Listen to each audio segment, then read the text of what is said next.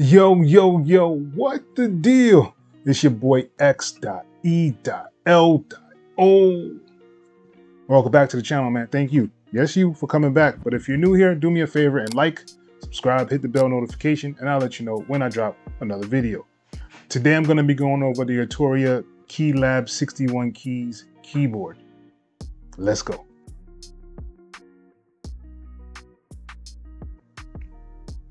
All right, so here it is laid out. I have a top view of it so you can actually see the keyboard itself. I think it looks really, really nice. When I pulled out the box, I found a couple of cool things in here. They have these like magnets that you can put on the keyboard. So let's say for Reaper, I can put this magnet on the keyboard, and now I have it set up to where all my DAW commands are right here for Reaper. I think that's pretty fire. And they have a couple of ones. They have one for Studio One on the other side. They have Logic, they have Pro Tools, they have Ableton Live, and they have Cubase. So that's the DAWs that this keyboard actually covers automatically, like without doing anything really extra to get it started. It does work on Cakewalk, and you can use it inside of FL Studio as well, but they're not dedicated for those DAWs, but you can still use them in there. And I will show you Cakewalk a little later on in this video. So let's get into the keyboard itself so I can show you how it looks and what things do. Let's start with the back. So you have your power switch. You can also have a DC power. Here is a USB port where you can plug in a USB. It has a sustain pedal, expression, some auxiliaries on it, so you can actually use this to send stuff out as well. It also has some MIDI ins and outs. And you have an option to send like your pitch, your gate out, and like 2 modifiers on there as well. And that's just on the back of the keyboard. So we're gonna plug it in and see it light up. And once you power it on, as you see, it kind of flashes some lights across the screen itself. All right, so here is the KeyLab 61 MK2. This is by AutoRewind. So over here you have your option for your chords, you have your pitch wheel, your mod wheel, you have other pads and chords and memory over here. You have your 16 channels for your MIDI. So if you click on that, you can change your MIDI channels. So if you have a DAW that has, if you have like 16 channels on it, say if you're using like, say if you're using Contact, you can use this to change your keys, which is really cool. And of course, you have your DAW commands. I showed you that nice little patch that they gave with the keyboard itself for different DAWs. You have your transport here. Here is your dial where you can change some of the things for either your DAW, or you can even go to Analog Lab and go through your categories and stuff inside of Analog Lab. And you also have a user option over here, so you can change your user defaults, and you can have them right over here for your user parameters. You can change those over here as well. I think that's really, really cool that they did that. Right? And you have your different parts for your mixer and meters. So if you had something in here and you wanted to mix, that would be the place you want to do it. Or if you're on the AutoRewind keyboard or the mini lab, sorry, if you're on the Analog Lab, you can actually use this section over here, which is really, really cool to get everything started. So you can use it for your levels, for your operators. As you see here on the screen, I am in Reaper. So all these knobs are corresponding to these knobs and faders. And as far as the keys, I like the keys. They're not as bouncy as the Complete, at least not to me. But I like the way they feel. They feel like they can sustain some kind of punishment. But there's some things that I don't necessarily like about the keyboard. I'm not fond of the hard buttons. But you know, it's something that you have to get used to if you're not used to using them. And I'm not necessarily a fan of the metal pitch wheel and mod wheel. They just feel a little weird to me. But you know, that's just me. I'm special. But yeah, so this keyboard is a really, really good keyboard. I like the fact that it can control your DAW. I'm going to show you it actually controlling Reaper. I'm going to go through and see if we can get everything set up. All right, so let's say you want to set it up in Reaper. So you're going to go up to options, you're going to go to your preferences, and you're going to scroll down to it says control OSC web, and make sure you have it set on the Mackie control. So if you were going to add one, you would add, and it's going to tell you what control surface you have.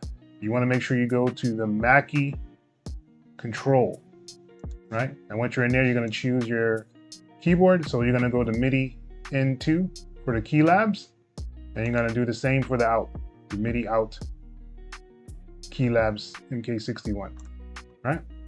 So if you see on this one here, I'll open it up. This is the one I have, the MIDI in and the MIDI out. And make sure this ignore fade, moves fades, make sure it's unchecked. Otherwise, like the faders and things won't work with the DAW. All right, hit OK on there. Hit apply once you do your thing on your side, and then hit OK. And now your keyboard is set up. You can see this. The actual stop is on there now. It can do a repeat. The repeat actually works on here as well. If you want to record your metronome, even your undo is on here, and gives you an option to save. So all this is set up on the DAW, and if I wanted to use this on this channel, as you see that meter, that fader is actually moving for number 1.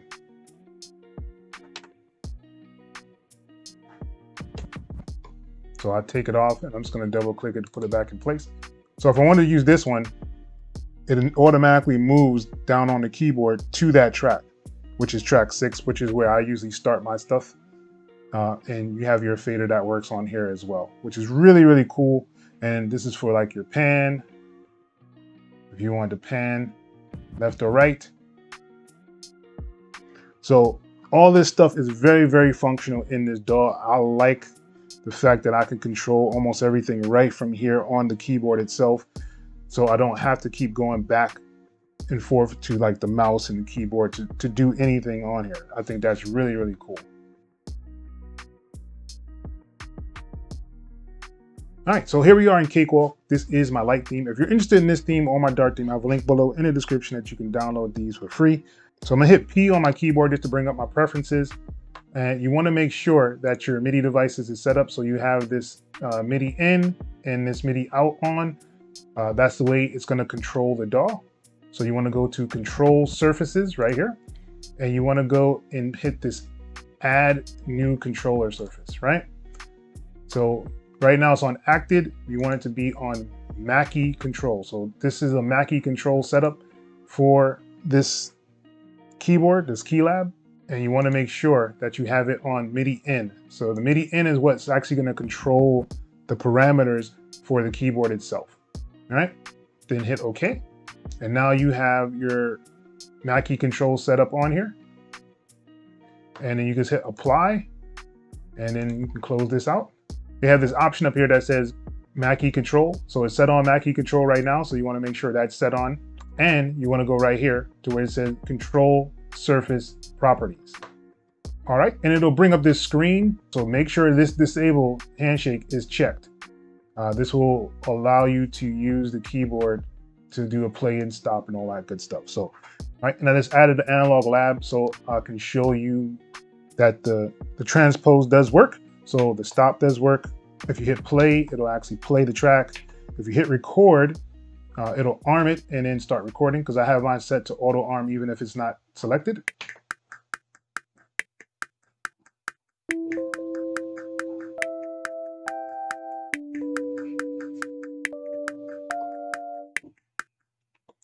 And just that simple, you have the option to actually record inside of the DAW. The faders do work on here. Your pan left and right does work in here as well. So you can pan left and right on the mixing console as well. And seeing that I'm on that track, I can hit the mute and mute it if I wanted to. I can solo it if I wanted to. I can arm the track if I wanted to. Right? So all these things do work inside of Cakewalk as well. I thought that was really, really cool that you can actually do that in here as well. And for my FL users, you guys should rejoice. I'm in FL 21 right here on the screen, and it does actually work inside of FL. You just have to make sure you get everything set up. So I'm gonna show you what I have set up right now. So you go to your options, go to MIDI settings. All right, and once you're in MIDI settings, you wanna make sure that your KeyLab M61 is on generic control so that you'll be able to play like the keys. And you wanna have this one, this MIDI in, to actually control the DAW. So it'll let you do the transport, it'll let you do your metronome, it'll let you do your looping on here. You can actually do a record.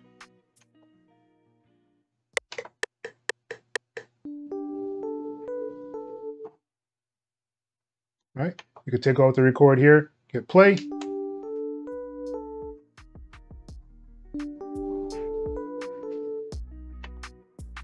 Really, really simple. And your undo works, so you can do an undo straight from the keyboard itself as well. Your pads work. I haven't found a way to do the mixer on here, because if I move it, it doesn't move anything. And I even have it linked down here to the track. So it doesn't move the faders or like the panning, anything like that. None of that actually seems to work. I'm not sure if I'm just doing something wrong inside of FL or it just doesn't work with it. All right, and that's how you would actually set it up inside of FL Studio for this KeyLab 61. But yeah, I think this is a very, very solid keyboard. I like the way this one kind of interacts with the DAWs itself. It gives you an option for your faders and different channels you can actually add onto. You can actually on record. You can set up your analog lab. It does come with sounds and effects when you actually purchase the keyboard. So yeah, I would definitely say it's a good buy. Shout out to the people at Zounds for sending this over to me. I've been using it for a week or so now, and I really like it. Like I said, the only thing that I didn't necessarily like was the hard buttons. I do like the pad. The pad is very nice as well. But with that being said, that's pretty much the end of this video. I hope you guys really enjoyed this video. I enjoyed bringing it to you. If you have like any questions, comments, leave them below in the comment section. You know, I'll get back to you on those. But once again, it's your boy, X.E.L.O. Till next time, people. Peace.